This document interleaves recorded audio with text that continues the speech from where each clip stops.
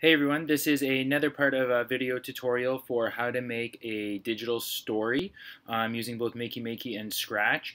Just before we begin, I do want to mention that this is low floor, the entry point, just so everyone knows where to start.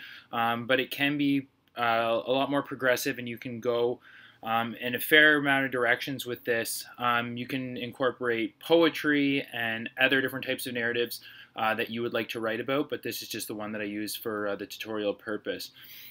Before we go ahead any further as well, I have built in a digital story graphic organizer which will be posted as a resource that you can use. Now you will be able to use everything online, but there's a lot of merit in using paper and pencil. So in addition to all the technology, so I print this off and give it to my students to use. And again, this will be shared with you just so that they can actually make a story map in terms of conflict, goal, and go through everything here.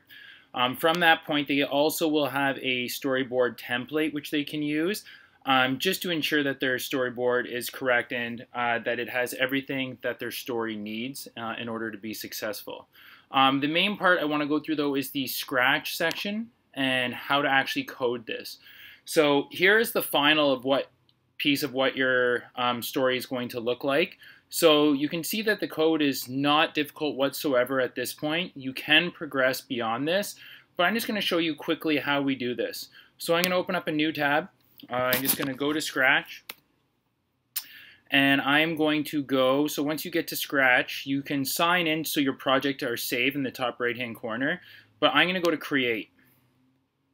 When you open the Create function, your Scratch page should load. And what you want to do first is you want to go to the Events option here.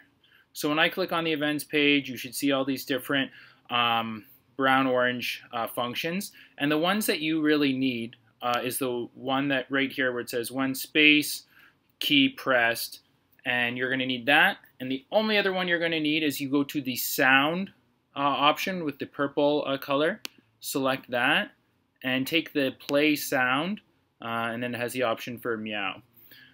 So what you're going to do here is, because Makey Makey has a few different options, I like to use spacebar and the arrows. That gives us 5 different entry points for how we can use it. So I'm going to leave when space is pressed, but where it says play sound, I'm going to select this and I'm going to go to the record function.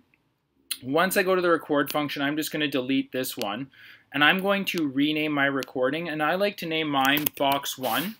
And why I name it Box 1 is because it corresponds with our storyboard template that we have done over here, and you can mark Box 1 so that it makes it easier for the students, or even if they have their visualization sheet, they can match that to it. So now I have the option to actually record something. So whenever I want to record, I would just select this here. So I'm going to press it. I'm going to allow. Testing, testing, 1, 2, 3.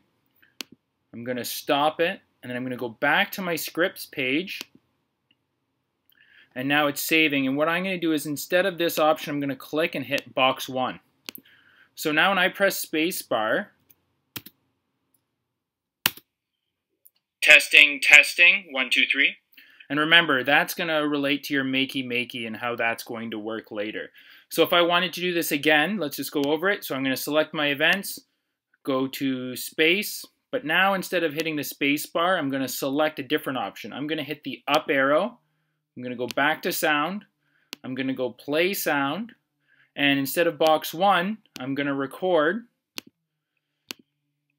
And I'm going testing, testing, 1, 2, 3. And I'm going to hit Box 2, enter Box 2. And then I'm going to record something else. New test, new test. I'm going to go back to my scripts page, and I'm going to select Box 2. You can continue to do this to give yourself different entry points for your story. So I hope this helps, and you can refer back to the site for any additional questions or concerns. Thank you.